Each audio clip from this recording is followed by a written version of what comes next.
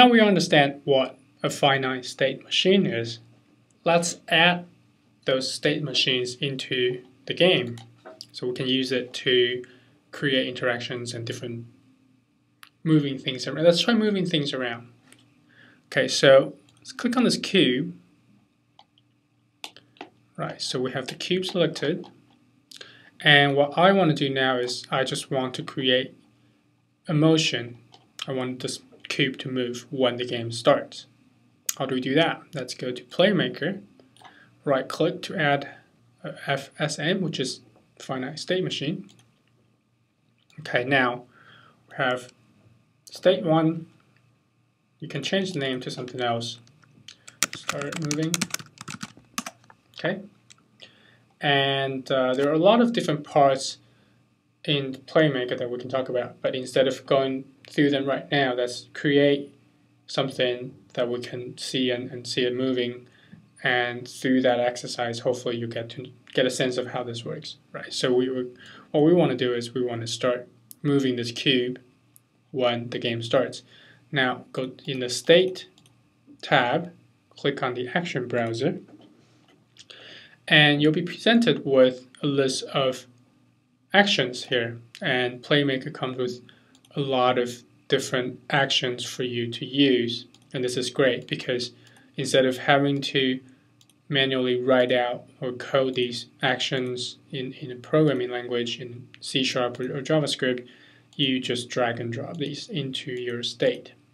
So we're just going to do something really simple, right? So we're going to go to, scroll down, transform. Now remember, transform is this little component here on your object. Right? Every object has a transform, and it decides the position and rotation and scale of the object. Now we want to move this object, which means we will be changing its position, right? So what we need now is an action that's in the transform category, right? So when you open up the actions browser, you have all these different categories, right?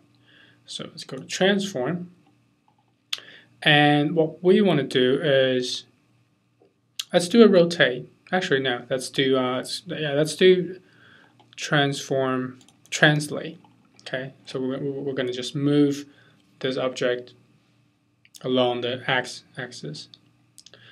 What a translate means is it basically just moves an object on the 3 axes.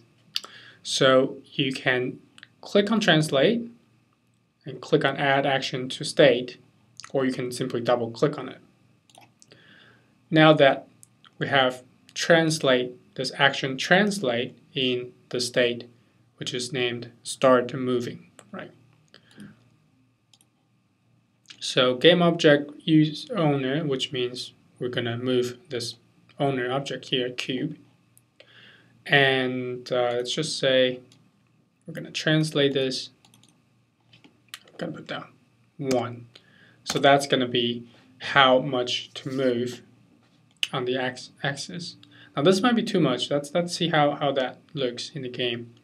And we want it to move 1 unit per second, and every frame. Now I'm going to talk about this next, but just make sure that these two are checked. And then let's hit play. Now you can see that there's another 3 buttons here on the PlayMaker panel. That's the same as the 3 here. So let's play. And you can see that now this cube is moving. Now we have something that moves in our game. Great. So that's a basic example of how this works. Now if we do that again and look at the object in the scene view, hit play, and now this object is moving along the x-axis at a speed of 1 unit per second, as we've defined in the translate action. Come back here, translate. Now we only have one state for this cube, because that's all we wanted to do now, is we wanted to move in this one direction. The next example we'll start to have multiple states that you can play with. Also notice there is a start transition. So every single PlayMaker FSM has a starting state, which simply means when the game starts, what's the state the object is in. So let's say if I add another state here, and I'll say this is rotate, right? And I can make this into a start state. So when the game starts, instead of going into this state and start moving, this cube is going to go to this rotate state. It doesn't actually do anything right now, but I'm going to do, let's see if I change this to, click on the action browser again, and I want it to rotate, right? So there's an action called rotate. Another thing you can do is you can do a search, rotate, and again in the transform category you have rotate. Double click on this. Game object, use owner. The owner is the cube, which is this cube here. And let's just say rotate around Y. 10, 15, let's do 15. And then per second.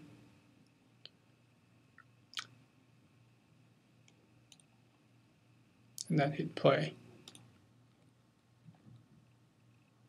Notice how it's no longer moving, it's simply rotating. And if we click on PlayMaker, you can see that the rotate state is highlighted with this green border. That means this state is active. And you can also see that here it says rotate. That's the state we're in. Another place you can see this is by default in the game view you'll see the state of the object as well.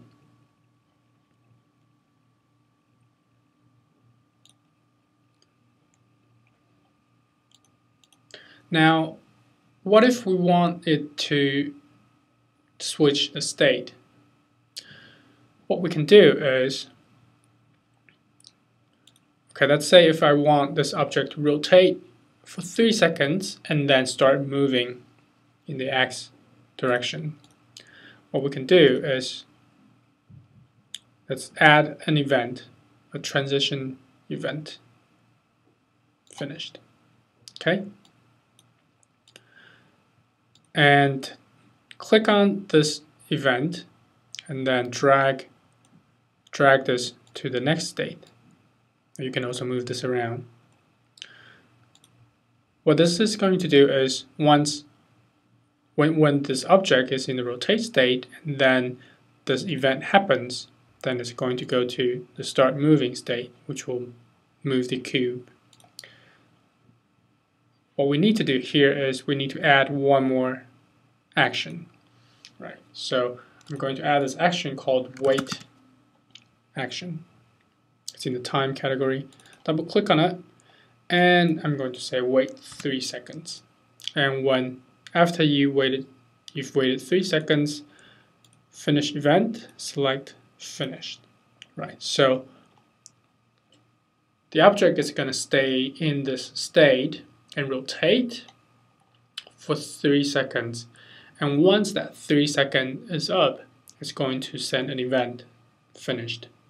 And then it's going to go to finished, which leads us to start moving. Okay, let's see how this works. Click on play. Okay, now we're in the rotate state. You can see that it was rotating and now it's moving. That might be a bit too fast. Let's change that to 10 seconds. Okay. Start. We're in the rotate state. It's rotating here. It's going to do that for 10 seconds. And now it starts to move. So you can see that it went from a rotate state to start moving state. And if we go back to the scene, continue moving because it's in the move state, and we have this action that tells the cube to keep moving on the x-axis.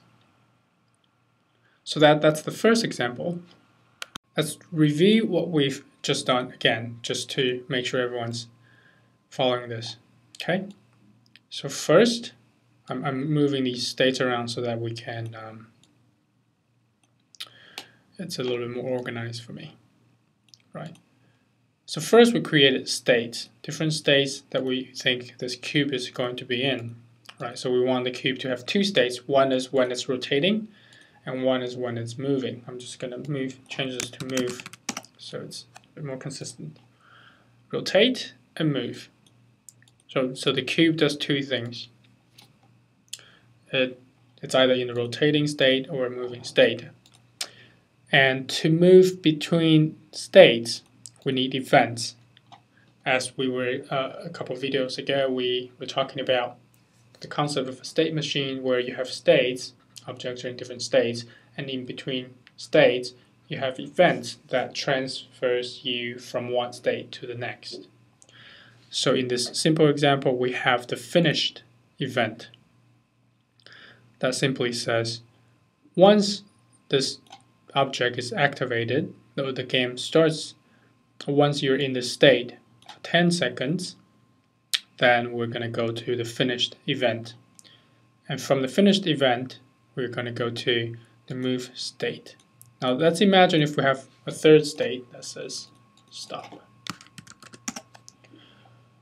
And it simply does nothing. Right? We don't want it to do anything. We just want the cube to stop doing anything that it's doing. I can change this to say, okay, when you've rotated for 10 seconds, see how I just move, I click on the event and drag to a different state.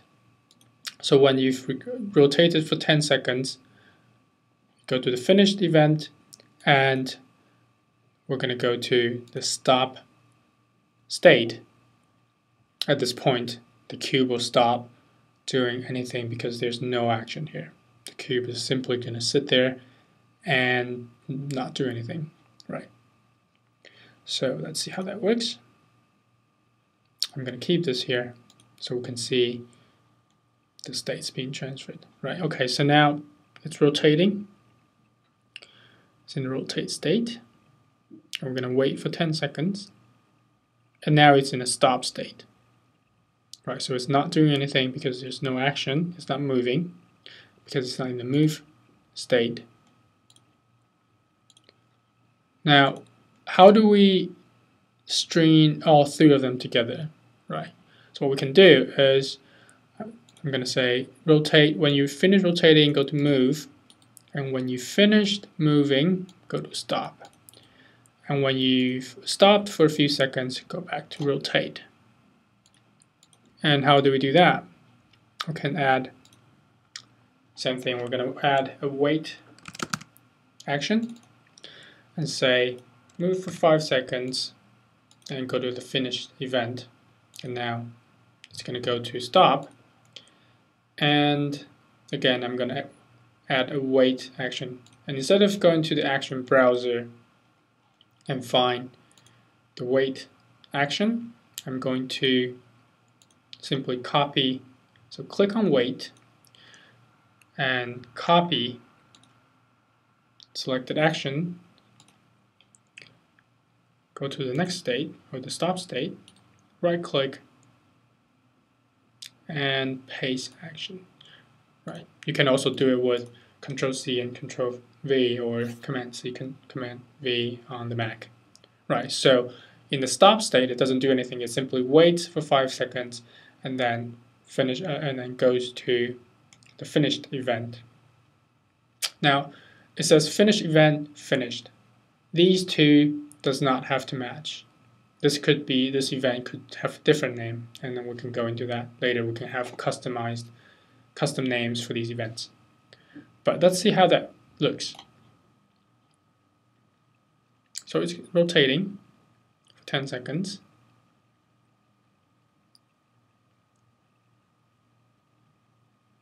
bit long. Now it's moving. Let's go to the scene view. It's moving. Now it's stopped. It has stopped. Went to the start view, and now it's rotating again. Let me pause this for a second, so you can always pause the game using this button here. I'm going to move PlayMaker down here so we can see everything working together, since the game view doesn't actually tell us much. Okay, I'm going to unpause the game. Okay, see that it's in the rotate state. It's rotating. Now it's in the move state. It's moving. Now it's in the stop state for another 5 seconds. And it's just going to keep going, keep looping between these 3 states that we have defined. Moving again, and then 5 seconds later, it's now in the stop state.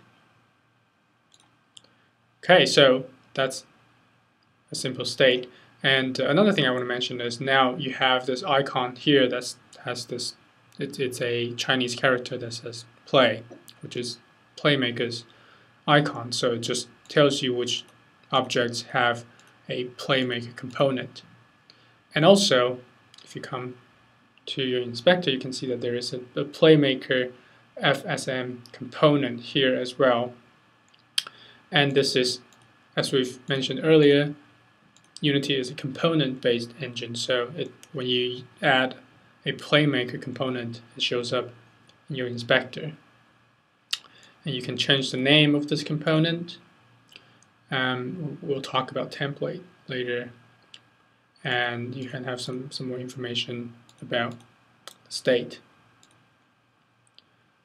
One nice thing about PlayMaker is you can add multiple states to one object. So each state could be controlling a different aspect of the object. So for example, this state, what we've just created, it simply rotates, moves, and stops. So we can say this as a moving behavior. And we can add another one.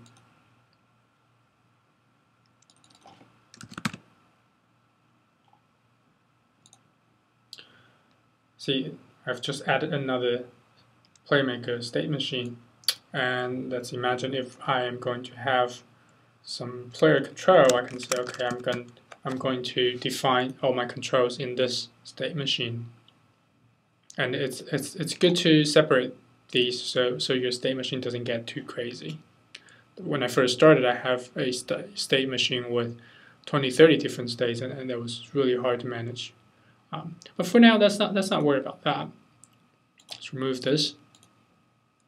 Okay.